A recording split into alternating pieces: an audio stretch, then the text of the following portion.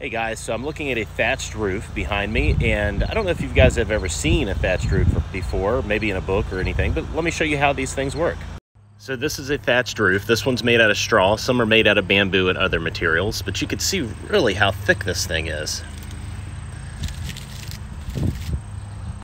Inside the attic, you can see there's cross members, and the rafters are made out of twigs.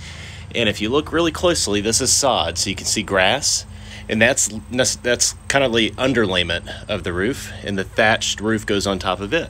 And it's woven into this underlayment. Anyways, just thought I'd show you guys another roof method and something that you don't normally see and how it was installed. Anyways, thanks for watching. We'll talk to you guys soon.